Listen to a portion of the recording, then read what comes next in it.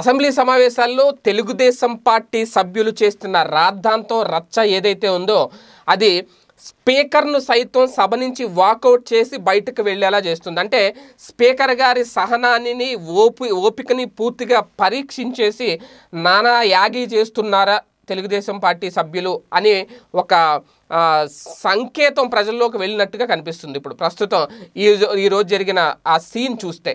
ఎందుకంటే మంత్రి సాంఘిక సంక్షేమ శాఖ మంత్రి ఎవరైతే ఉన్నారో పినిపే విశ్వరూప్ ఆయన ఎస్సీ ఎస్టీ బిల్లును ప్రవేశపెట్టడం జరిగింది. ఆ సందర్భంలో వీళ్ళ ఒక పక్కన తెలుగుదేశం పార్టీ సభ్యులు మాత్రం ఇంకా జై అమరావతి అనే నినాదాన్ని చేస్తూ ఆ బిల్లు ప్రవేశపెడుతున్న టైంలో వైసీపీ సభ్యుల మాట్లాడుతున్న మాటల్ని ఎవరు అర్థం చేసుకోకుండా వీళ్ళు చేస్తున్న నారా రచ్చ యాగి ఏదైతే ఉందో అది మరింత పెంచి స్పీకర్ పోడియం చుట్టూ వెళ్ళి అక్కడ జై అమరావతి నినాదాలు చేస్తూ నానా రచ్చ చేశారు. ఆ టైంలో ఎంత కంట్రోల్ చేసినా వాళ్ళు కంట్రోల్ అవ్వకపోవడం, సభాపతి మాటను వాళ్ళందరూ పట్టించుకోకపోవడం, దీంతో మొత్తం అంటే సభ సజావుగా సాగేందుకు సహకరించాలని చెప్పి ఒక పక్క వైసీపీ సభ్యులతో పాటు స్పీకర్ సైతం కోరిన తెలుగుదేశం పార్టీ నేతలు ఏమాత్రం పట్టించుకోకుండా వాళ్ళ నినాదాలు వాళ్ళు చేస్తూ ఉండడంతో ఒక్కసారిగా స్పీకర్ తమ్మినేని గారికి చాలా ఆగ్రహ ఆవేశాలు వచ్చినాయి. ఆయన చాలా ఆవేదనతో చాలా భావోద్వేగంతో ఆయన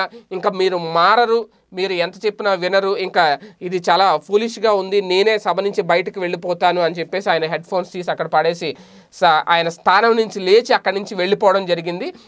తర్వాత కాసేపటికి అంత సద్దుమణిగిన తర్వాత ఈ నినాదాలు ఇదంతా, ఎందుకంటే సభాపతి లేనప్పుడు ఇంకా అక్కడ సభ జరిగే ఇది ఉండదు, టైం కూడా చాలా వృధా అవుతుంది. ఎందుకంటే శాసనసభ సమయం అనేది చాలా వృధా చేయకూడదు. ఎందుకంటే అక్కడ అందరూ ఎమ్మెల్యేలు మంత్రులు అందరూ ఒకచోట కూర్చొని ప్రజా సమస్యల మీద, ఒక కీలక బిల్లుల మీద, ఆంధ్రప్రదేశ్ భవిష్యత్తు మీద చర్చిస్తున్నప్పుడు ఇరుపక్షాలు ఒక సమన్వయంతో ఒక నిర్మాణాత్మక పాత్రతో ముందుకు వెళితేనే సభా సమయం వృధా కాకుండా ఉంటుంది. కానీ సభా సమయం ఎప్పుడైతే వృధా అవుతుంది అంటే అది ఖచ్చితంగా ప్రజా ధనాన్ని దుర్వినియోగం చేసినట్టే అనేది ఒప్పుకోవాల్సిన సత్యం. సో కాసేపటి తర్వాత మళ్ళీ యథావిధిగా సభాపతి మళ్ళీ అక్కడికి రావడం, స్పీకర్ తమ్మినేని సీతారాం గారు మళ్ళీ వీళ్ళందరూ కూల్ అవడంతో మళ్ళీ సమావేశాలు స్టార్ట్ అయినాయి.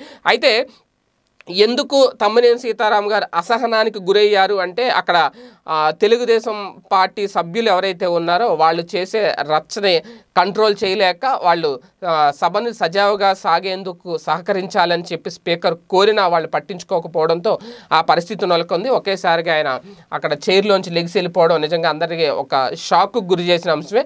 నాకు తెలిసి ఇంతకుముందు ఆంధ్రప్రదేశ్ ప్రారంభం అయిన తర్వాత అసెంబ్లీ సమావేశాలు ఏర్పాటు అయిన తర్వాత ఎప్పుడు అలాగా స్పీకర్ స్థానంలోంచి స్పీకర్ లెగిసి వెళ్ళిపోవడం మనం ఎప్పుడూ చూడలేదు.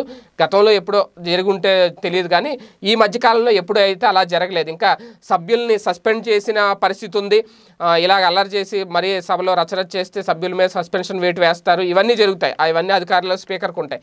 కానీ స్పీకరే లెగిసి వెళ్ళిపోవడం అనేది నిజంగా ఒక చారిత్రాత్మక ఘటనగానే చెప్పుకోవాలి దీన్ని. మరి ఈ ఘటనకు కారణం ఎవరు అంటే టీడీపీ సభ్యులే అని కూడా ఒప్పుకోవాల్సిన సత్యం. చూద్దాం మున్ముందు ఇంకొక రోజు మాత్రమే ఉంది సభ, ఆ ఒక్కరోజైనా ప్రశాంతంగా సభను సాగిస్తారా, లేదంటే ఇలాగే రచ్చ చేస్తూ ముందుకు సభను నడిపిస్తారనే చూడాలి.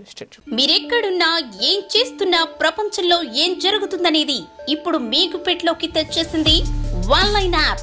పొలిటికల్, మూవీస్, రాశి ఫలాలు, ఆరోగ్య సలహాలు, సీరియల్స్ విశేషాలు ఇలా ఒకటేమిటి బోలెడన్ని విశేషాలను మినిట్ టు మినిట్ మీకు అందిస్తుంది ఆన్లైన్ యాప్. సో లేట్ ఎందుకు, డిస్క్రిప్షన్ లో ఉన్న లింక్ ద్వారా ఆన్లైన్ యాప్ డౌన్లోడ్ చేసుకోండి. Online, it's for everyone.